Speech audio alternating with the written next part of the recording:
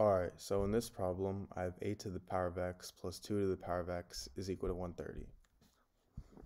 So I'm going to first start by rewriting 8 as 2 to the power of 3.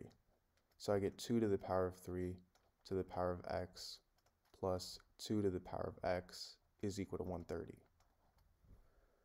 Now, if I have something in the form a to the power of m to the power of n, this is equal to a to the power of n to the power of m. So these two are the same thing, meaning 2 to the power of 3 to the power of x, I can rewrite that as 2 to the power of x to the power of 3. And now I have this plus 2 to the power of x is equal to 130. Now I'm going to let 2 to the power of x equal to y. So now I have y to the power of 3 plus y is equal to 130.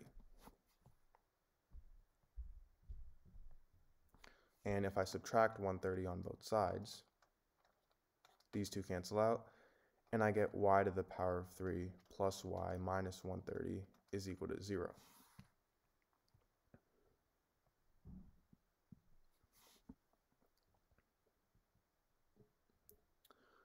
Now 130 is the same thing as 26 times 5.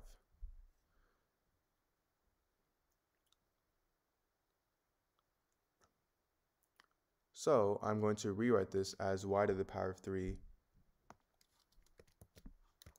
minus 25y plus 26y minus 130 is equal to 0. Because 5 squared is 25. And 26 goes over here. And negative 25y plus 26y is equal to y.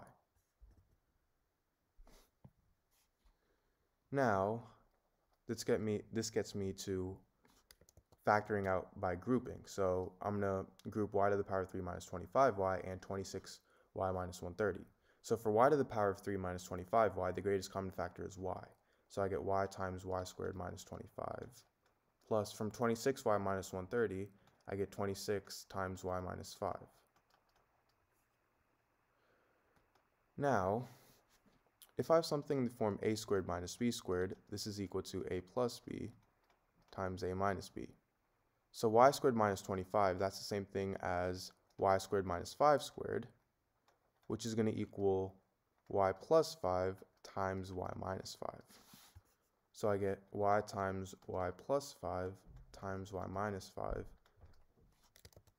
plus 26 times y minus 5 is equal to 0.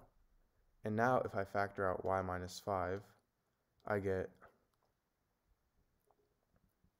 y minus 5 times y plus 5 plus 26 is equal to 0.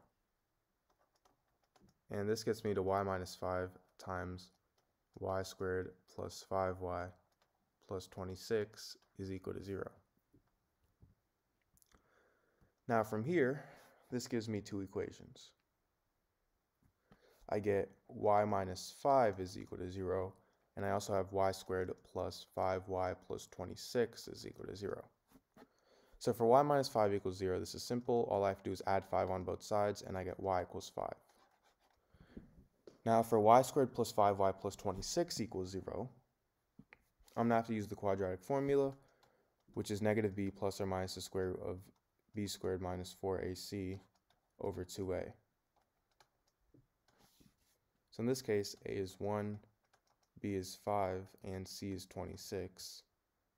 So I get y is equal to negative 5 plus or minus the square root of 5 squared, which is 25, minus 4 times a, which is 1, times c, which is 26, all over 2a, so 2 times 1.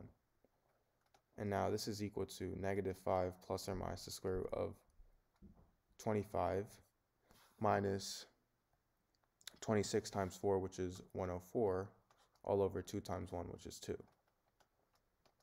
And now this is equal to negative 5 plus or minus the square root of negative 79 over 2. Now, you can't take the square root of a negative number, so this is no solution. So I'm simply left with y equals 5. And now remember how we let 2 to the power of x equal y. So this means that 2 to the power of x is equal to 5. Now to solve this equation, I'm going to take the log on both sides. So I get log 2 to the power of x is equal to log 5. And if I have something in the form log a to the power of b, I can move this exponent b to the front, so it's going to equal b times log a.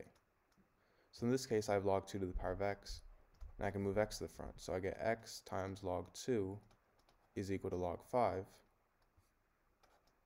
Now if I divide both sides by log 2, these two cancel out, and I get x is equal to log 5 over log 2.